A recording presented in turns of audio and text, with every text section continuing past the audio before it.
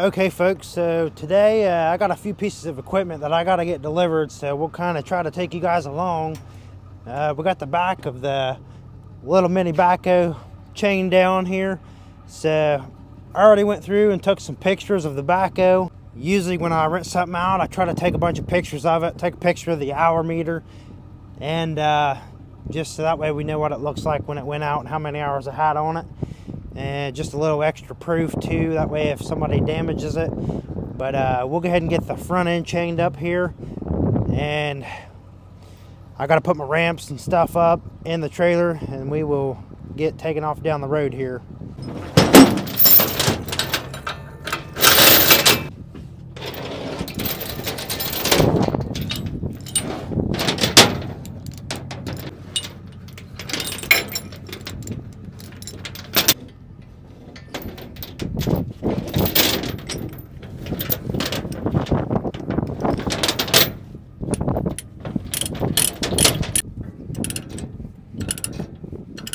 So that little D-ring I welded on the front of the tractor there really helps for chaining it down, and I like it a lot better than using straps, and it's just a lot better place to hook up.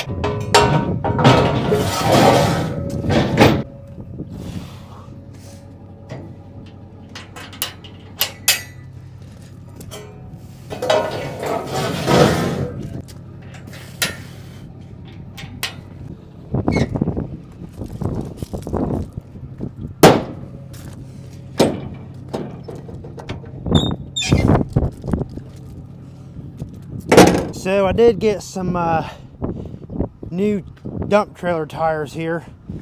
Ordered those offline, Priority Tire. It was pretty cheap, 12 ply tire. I think they end up being like $105 a piece or something like that. But I gotta get these rode in my garage because FedEx guy just left them way out at the end of my driveway. So we'll roll them in the garage here, and then we'll get ready to take off down the road, deliver the mini backhoe, and then I got to come back and pick up the mini excavator.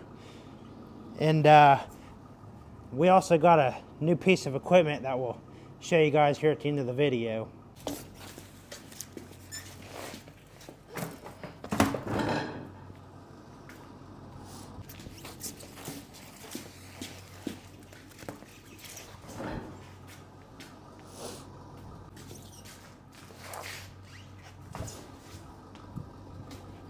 Okay, so that ought to be a good place for the tires until a little bit later today when I get back. And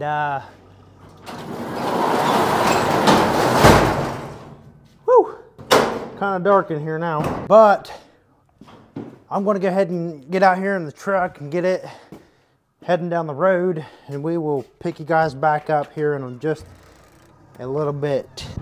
Okay guys, so we got the backhoe dropped off, and now we have the mini excavator loaded up, and we are getting ready to go drop the mini excavator off. Now the mini excavator just came back off a rental here just a while back, and it's super dirty. It's a lot dirtier than what I would like it to be renting it out to somebody, but I guess these people will be happy to have a dirty machine versus no machine at all. But other than that, I hit it with some grease, and I didn't really have time to spray it off because I'm kind of in a hurry here. Had to drop a lot of things off this evening, and we'll just get it sprayed back up when we get it back, hopefully, if we got the time. But it's really muddy out around here. It just rained the other day, and I think these people are going to be doing a little bit of clearing. So, I mean, it's probably going to be back super muddy anyway.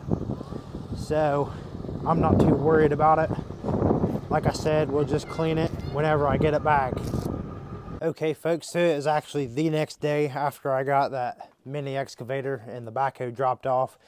And right now I took a couple tires and wheels off of my dump trailer. Just two front ones on each side that have flat spots, I guess, because they set up so much higher. And when people hit their brakes, they're usually the first to grab, and they get the flat spots on them.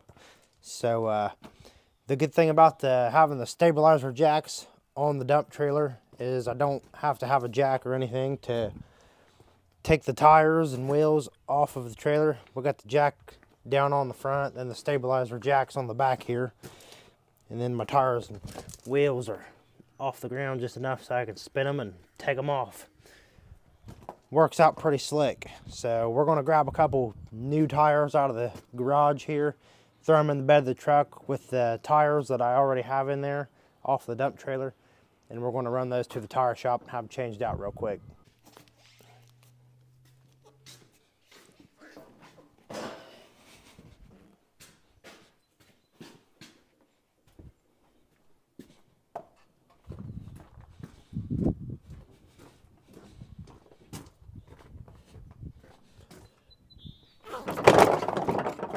There's one, two more.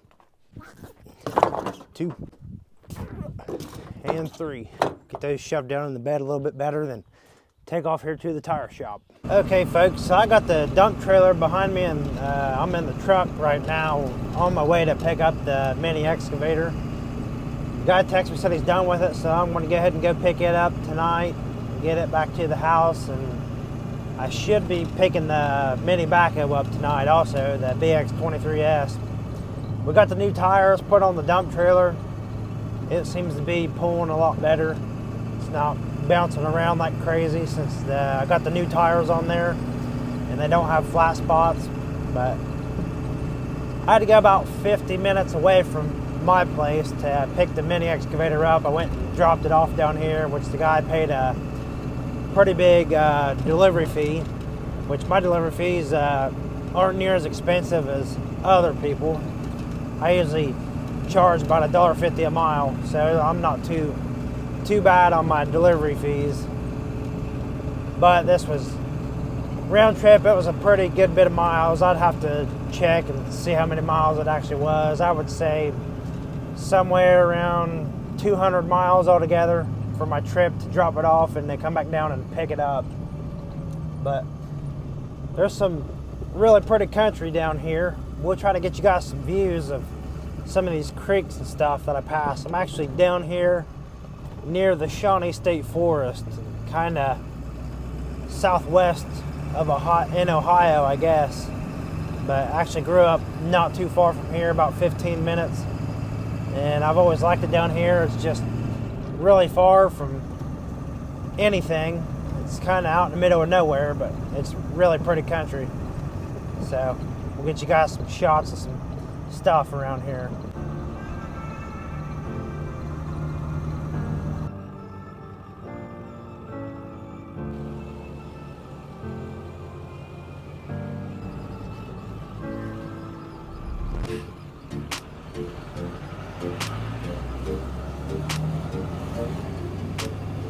So I don't know if this is from the hard rains we just had the other day or not, but road's kind of caving in right here. Sure they'll put some dump rock or something in here. Call it a day. There's a nice little cabin up in the woods.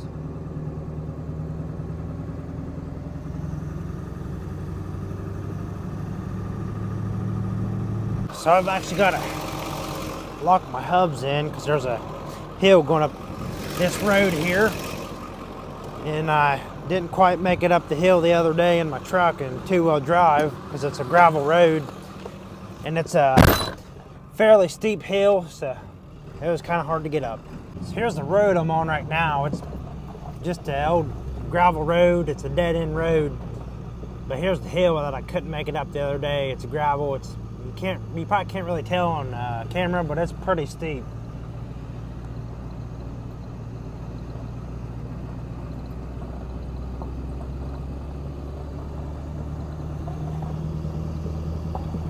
Kind of washed out. We got a lot of rain around here this past week. Some tornadoes, just a ton of rain, and everything's been flooding and washing out. I was coming up this hill the other day in two-wheel drive and I made it almost to the top until I got to where there's like the road's washed out right there, right up in there. You guys can see that on camera. Then I hit that, I just kind of started bouncing and spinning. Didn't quite make it.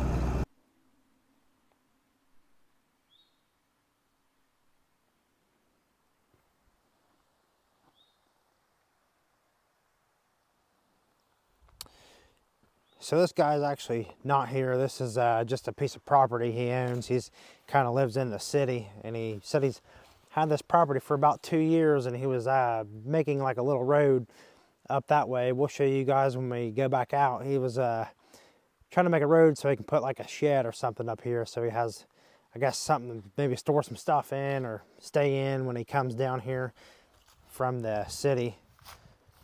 And he said my Mini's down here behind the barn. There it is right there. So here she is. I kind of usually just look around it here whenever I go to pick a machine up. Usually I like a machine to be clean when I come to pick it up. It's obviously not clean, which he doesn't really have a good way to wash it off because he doesn't live here. He doesn't have a hydrant or anything like that here. This piece of property here is pretty secluded. So it was dirty when I dropped it off, so it was really muddy down here, which I knew it would be because like I said, we got a lot of rain. But everything looks pretty good. Looks like it's got some scuffs on it, but no big deal. Nothing to worry about, especially if you're going to be renting equipment out.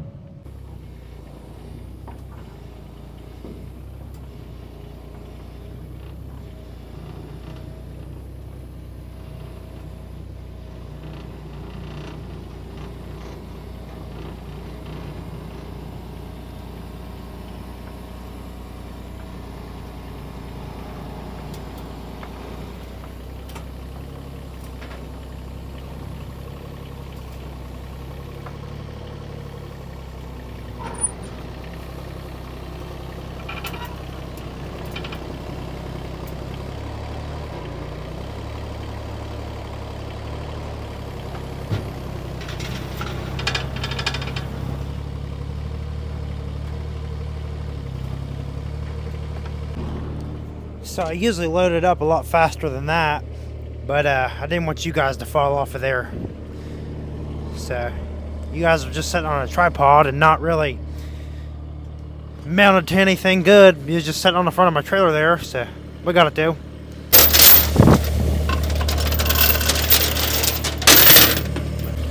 So for the back of my Mini, when I'm tying it down, I usually just use one chain. I just hook it. And then I usually just pull forward, tighten that chain up. Good to go. So we'll set the bucket down here.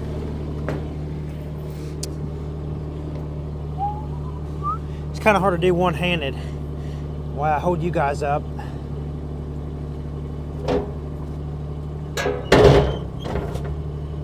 Aha. Just like that. So now we'll get our front chain hooked up here. I'll let you guys sit right there. Usually just throw her under the blade lift cylinder right there like that.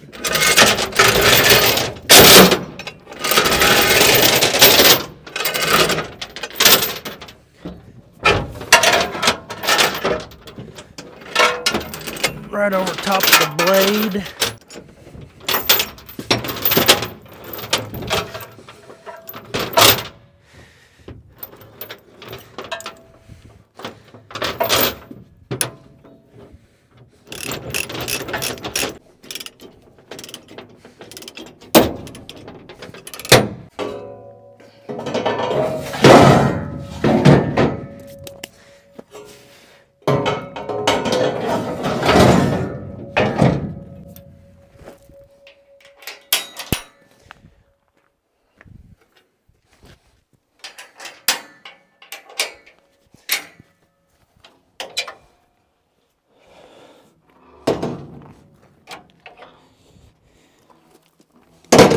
Man, how I hate hauling equipment around in this dump trailer.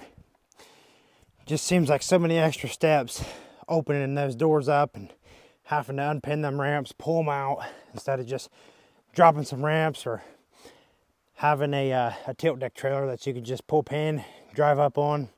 But I don't want to commit to buying a different trailer right now. I do have the little red trailer I use sometimes, but I still got to do some light work and some brake work to it before I can really start hauling equipment on it very far. I use it locally around my house because with the mini excavator and the little backhoe, that stuff's not too heavy, so I don't have to really worry about brakes too much. I just take my time with it, and I have some magnetic lights that I throw on it. So let's see if we can get a better look at this guy's project that he was doing up here. Okay, so there was a big mound of dirt here. It was like an old logging trail, and I guess it was just a water break to keep water from running down through there. But there wasn't a culvert here. He put this culvert in. Like I said, we did get a lot of rain over the past week. It rained about every day for the last 5 days. But he put the culvert in, and you can just see he was actually going to use this mini for like 2 days or something, but it's so muddy out. He just didn't want to use it no longer, so you can see all the standing water there. It's just a mess right now, but looks like he got a good bit of this cleaned up. He said he's wanting to try to make a road so they can get a building up in here, like I said. But looks pretty good. We're loaded up and we're going to head north. Okay, folks, so I made it back to my house with the Mini. I was going to go get the little backhoe tonight, but the guy that had the backhoe rented out called me and said he was wanting to rent it for another day because he still had some more work he needed to do to his little project tomorrow. So we're going to let him keep that for another day, and we'll go pick that up tomorrow. But now I guess we'll go ahead and show you guys the new machine we got to rent out.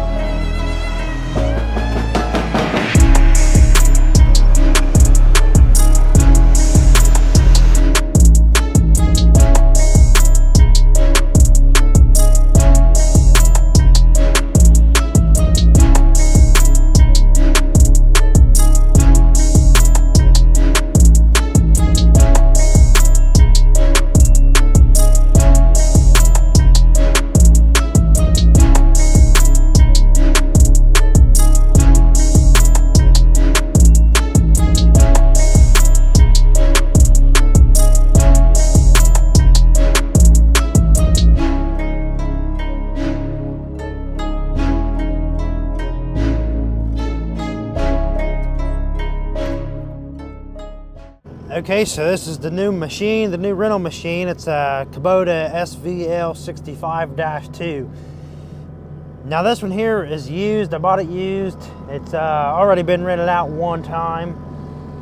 And I was going to try to buy a new one, but I couldn't get approved through Kubota. I went to my bank where I do all my banking. They actually approved me to get a loan. They would approve me for a brand new one, but the interest rate through my bank is a lot higher, so it just didn't make sense to go buy a brand new machine.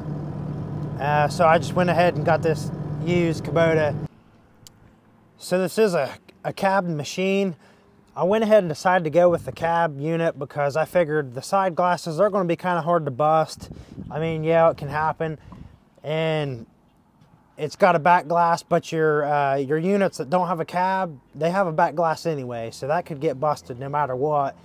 And really the only thing different that I really have to worry about mainly is just the front windshield, the front door that rolls down, that getting busted. Like, that's pretty much going to be the biggest difference on my cab machine versus a non-cab machine, is the front glass getting busted, which I'd say is probably going to happen sooner or later. But I plan on doing some bush hogging with this Kubota myself.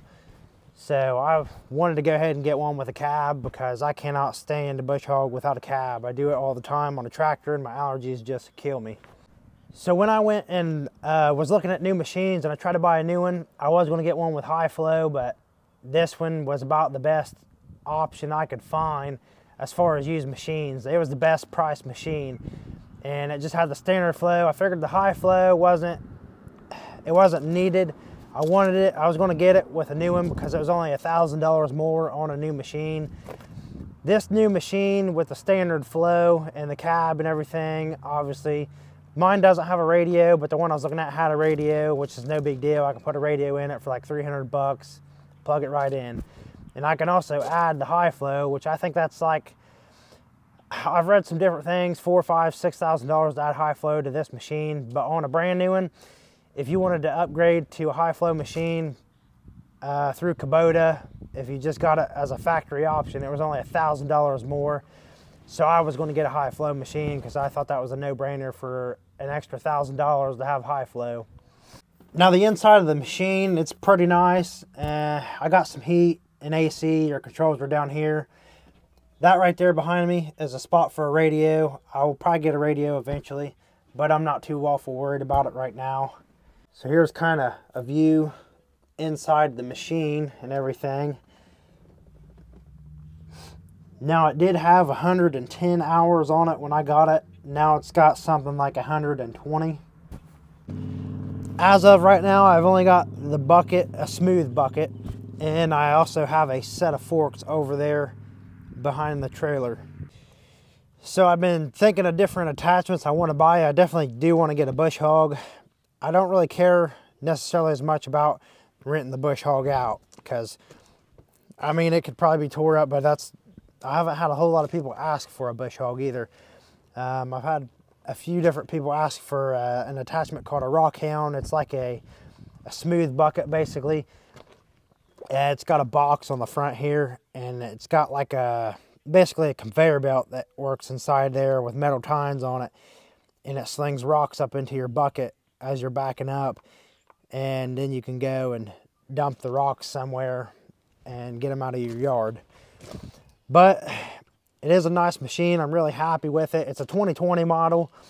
I was really wanting a 75-3, but obviously I probably wouldn't have got approved for that anyway unless I went through my bank, and then the payment and the interest and everything would have just been so high it would have been unaffordable.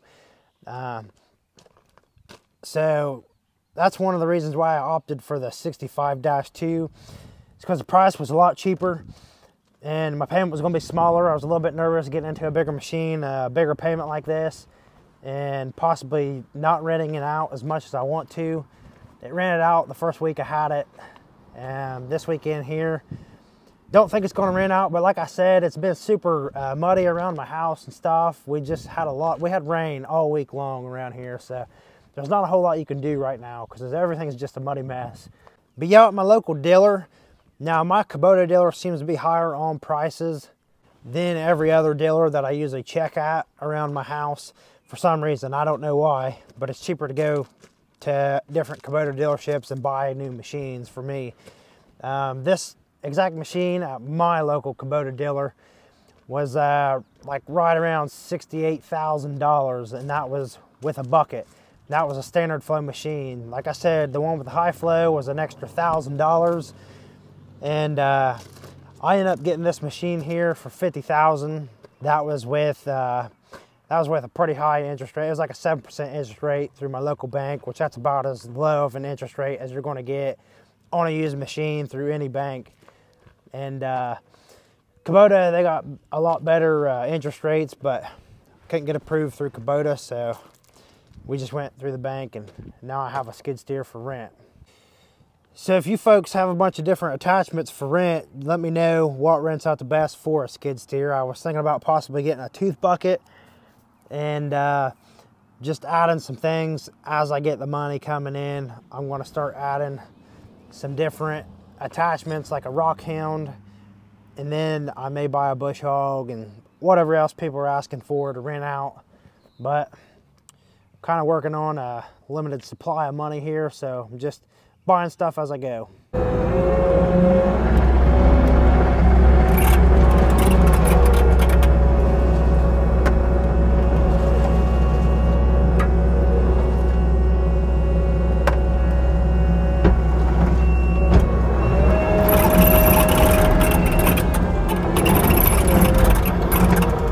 Okay folks, so the biggest reason I went with this Kubota 65-2 is because of cost, the price of it. So like I said, I was kind of worried about the payment and everything. And this 65-2 was the cheapest option. I was wanting to kind of stick with Kubota because Kubota seems like they have good machines. I really like the roll-up door. And Kubota is one of my closest dealerships, so it's pretty easy for me to get parts. I mean, it's like a 20-minute run from my house, or 25, something like that.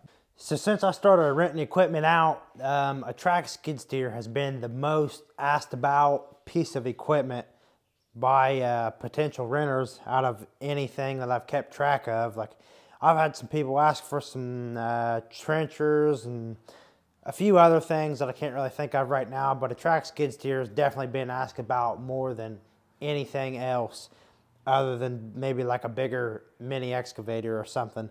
And I'd like to thank you guys for watching, and hopefully we catch you on the next one.